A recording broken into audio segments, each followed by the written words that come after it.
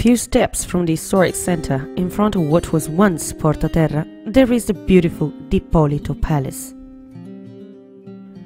The building dates back to the late 19th century, although little is known of its birth and history. In 2012, the municipal administration provided for the building and social recovery of the palace, and 2 associations and a cooperative were identified, which today work in close cooperation through the co-use of the spaces and the co-planning of the activities.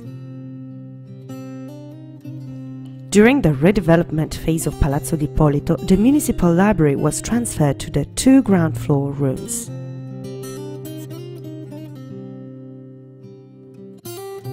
On the first floor of Palazzo d'Ippolito is now set up the Museum of the Immigrant and a photographic-themed exhibition. All the activities that take place today inside Palazzo d'Ippolito have a strong connection with the historical center of Racale and are an important cultural engine.